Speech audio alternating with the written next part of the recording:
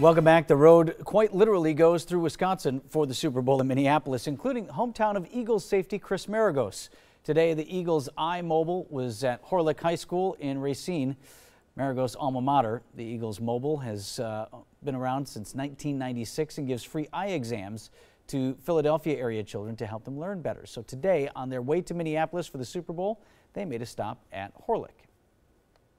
So many times vision is one of those issues that goes undetected. Sometimes students don't even know that what they're seeing in school is blurry.